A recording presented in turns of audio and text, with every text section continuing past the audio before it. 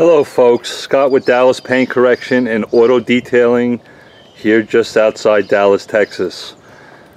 I'm making a video that not a lot of people talk about. It's actually trunk cleaning. And what does that really mean to me? This is an important part. I'm working on a client's car. It's a 2016. I'll back out here and have you look at this thing.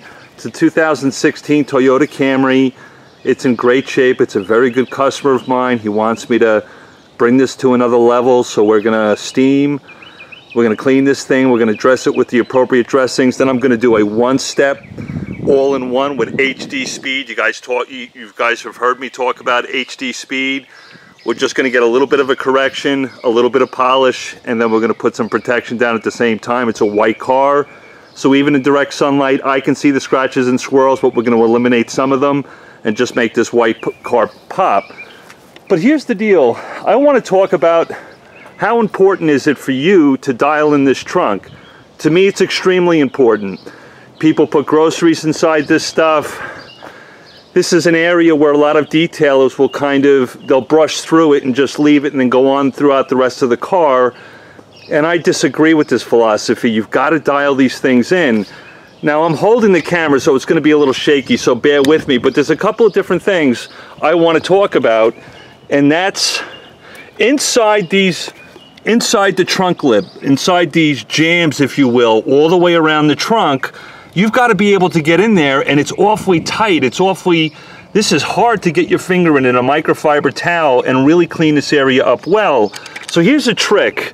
You guys have probably seen this before. This is a mother's brush. This is pretty cheap. You can buy these things just about anywhere. And what I'll do, bear with me, I know the camera's shaky. What I'll do is I'll wrap it in a microfiber towel like that.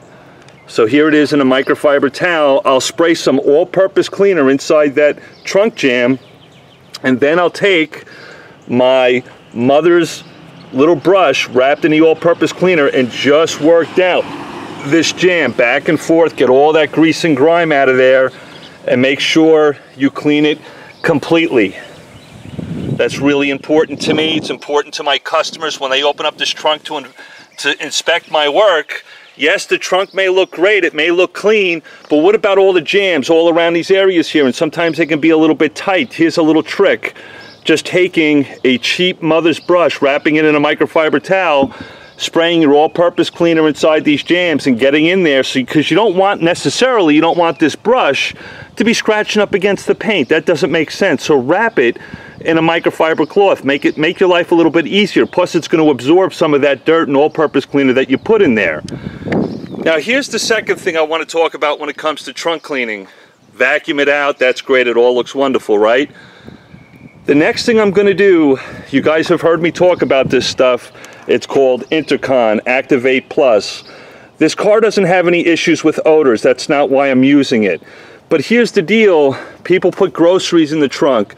People can have a milk spill. They can have all sorts of stuff that happens in this trunk. So I like to spray just lightly some of that Activate Plus on the bottom of the trunk here, just to kind of freshen it up, give it a nice smell. You never know. You might open up this trunk and there might have been customers in the past that spilled milk or whatever. You're going to have to get that smell out. Milk is a pain in the butt to remove the smell.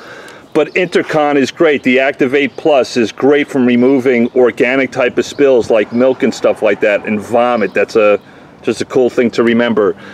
The other thing I'm going to do after I dial in all the seals, all the jams around the car, and of course around the trunk too, I want to clean all this up around the trunk jams. There's not a speck of dirt on there. That looks great. All the way down here and down these jams. Again, my little trick with the mother's brush and the microfiber towel. Then what I'm going to do, after my Activate Plus has had a chance to dry, I'm going to take one step further when it comes to the trunk. Bear with me, I'm moving stuff around, sorry. I'm going to take my Scotch Guard and I'm going to spray the inside of this trunk. Why do I do that? Just in case my customer has a future spill, it's much easier to clean, much easier to take care of. This is a very cheap, it's Scotch Guard. It's $5 a can. I just spray it lightly over the carpet in the trunk, on the sides of the trunk as well. Once I'm done with that, I'm going to close the trunk and I'm not going back in there. I am done dialing this area in. But there's a little couple of my secrets there of cleaning around the jams with the mother's brush and the microfiber towel, so you're not scratching the paint. Make sure you get all those areas around there. Vacuum that trunk out. You want to put some Intercon Activate Plus just in case there was past spills in there. That's great. Then go ahead and let that dry and hit it with Scotch Guard, hit it with some fabric guard for future spills. Close this trunk and be done with it, and then move on to the inside of the car. Just a quick little silly video on how I clean trunks. I hope it helps you out. Until next time, be safe, love one another, and we'll see you on the next video.